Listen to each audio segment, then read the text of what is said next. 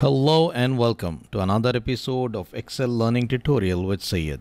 In this episode, we will see how to extract unique entries from a list using a unique function. To follow along with me, please click on the link in the video description to download a working copy of this workbook. I have 3 sheets on this workbook.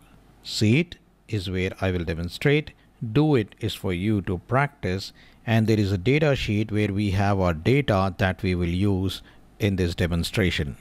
What I would like to do here is I would like to extract unique values from this data set from either department or country or region and show only the entries that are unique. For example, I have research and development here. I have it here also. I have it here again. So it is repeated several times. So I just want to see how many departments do I have in my organization.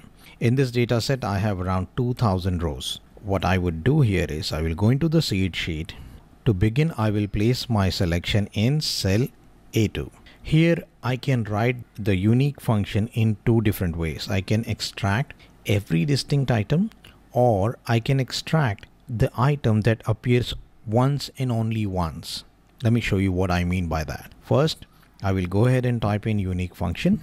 If you do not see this function in your Excel, you may want to upgrade to the latest version of Excel because this function was introduced in the later versions of Excel. So after I type in the unique function here, the first argument that is required here is the array. From where should Excel get the unique values? So I would ask Excel to go here in the data tab, and then I would want it to start from F2 and go up to F2000. So what I would do here is just change this number.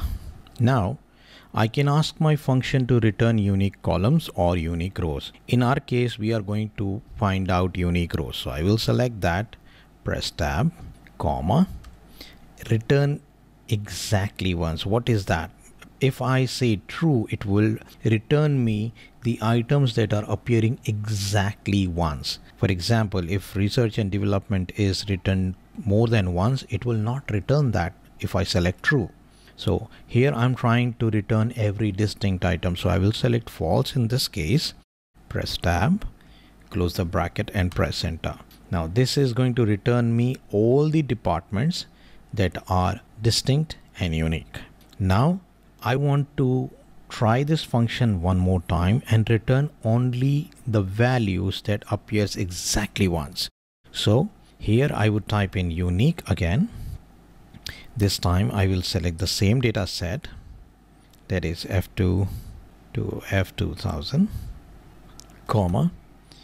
I am trying to look for the values in rows, comma, and I want the values that appear exactly once. So I will select true in this case and close the bracket. It will return me only the values that are appearing once and only once in my list. So this is how we use unique function. I request you to go into the do it sheet. Try practicing using this data set or any other data you have. Practice as much as you can. The more you practice, the more you will retain. In the next episode, we will explore more dimensions of Excel. If you haven't already, please subscribe to the channel and click that little bell icon to enable notifications. Thank you and have a very lovely day. See you soon.